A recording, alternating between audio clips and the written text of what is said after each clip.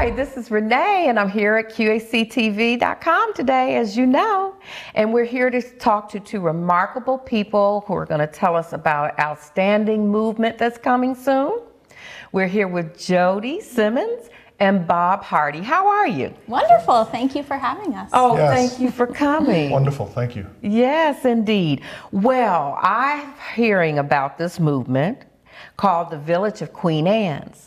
Would you like to tell us about it, Jody? Sure. So the Village of Queen Anne's is a program or entity that we are trying to develop here in Queen Anne's County to serve our senior population and to try to meet some of the challenges and needs that they face as they age, and that can be barriers to them living independently. Mm-hmm. Yes, and those barriers a lot of times will actually cause them to make serious life changes, maybe go to assisted living when they really aren't there yet, and they can stay in their home, but it may be 2 or 3 little challenges that they need met in order to stay in their home. Is that true? That's exactly right, and that's what we're trying to remedy with this development of this program.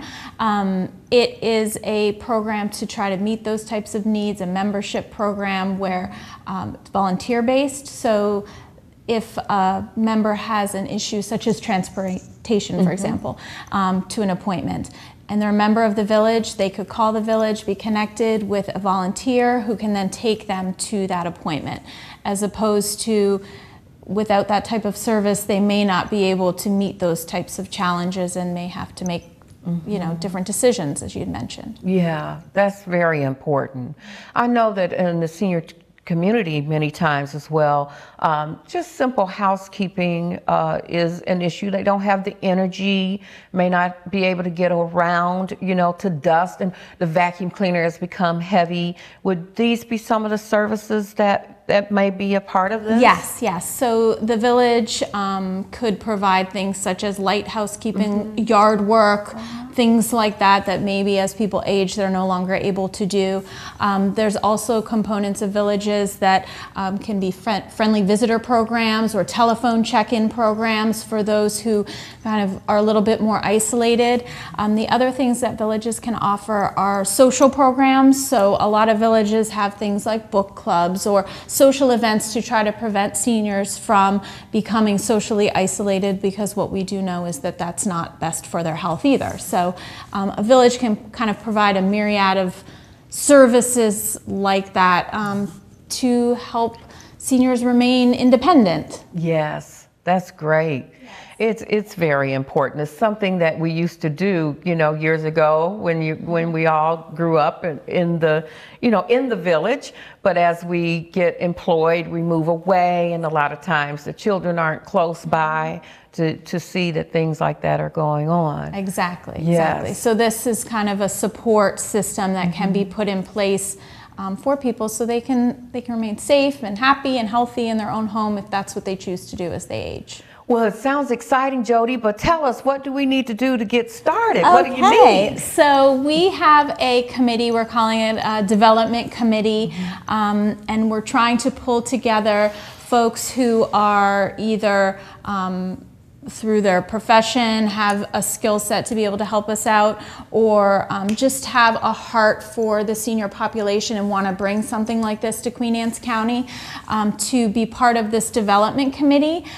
This program would eventually develop into its own independent nonprofit, so we need folks around the table who can help us get this going and get things rolling to make it its own entity, so then we can start serving the seniors, which is really what we want to do. Yeah, okay, all right, it sounds great.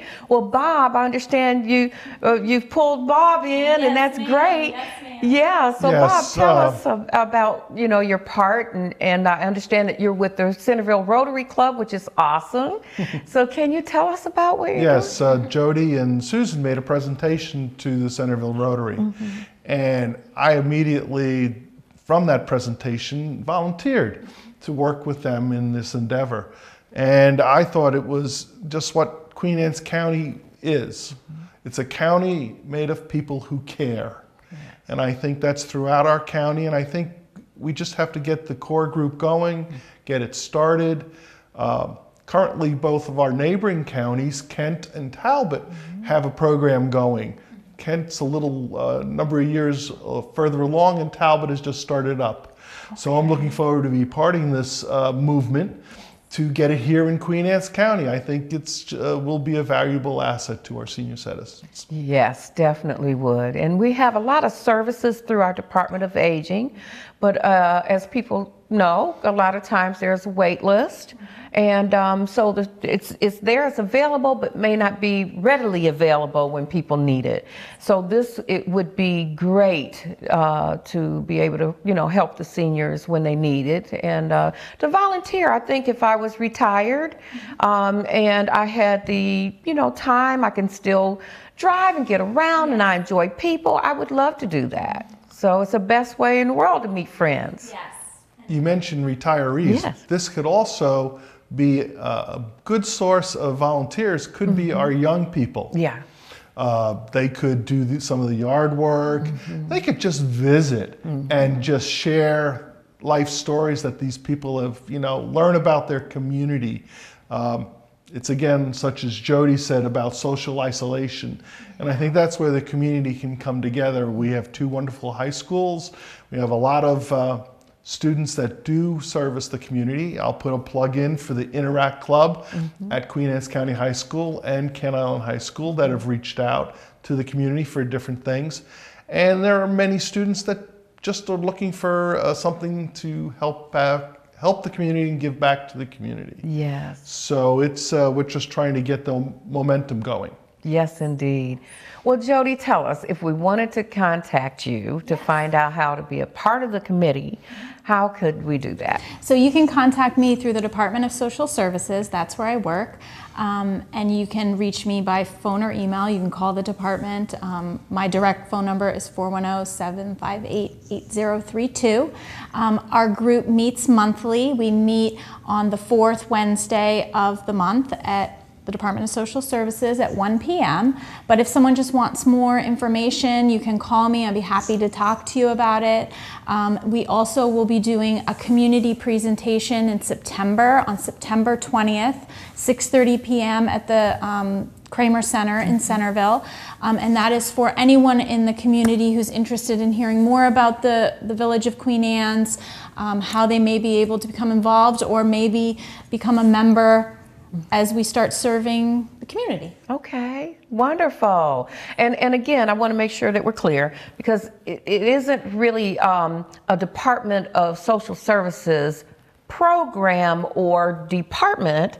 It is a movement. It is going to be something totally separate, correct? Correct, okay. Correct. So I just, in my role with the department, I'm part of this group, but yes, this will eventually become its own independent nonprofit entity. Yes. Okay. Thank you so much for coming by, guys. Oh, thank you for having you. us. It is Yes, needed. it was wonderful. Yes. Yes, I care for elderly parents. My parents have passed away, and as an only child, I can tell you firsthand, it is needed. Yes. So We think so too. yeah, we wish you the best of luck. Thank you so much. And we're glad you're in the village. Yes. And Queen Anne's County cares. That's right. Queen Anne's County cares. That's so true, Bob. Thank you. Thank you.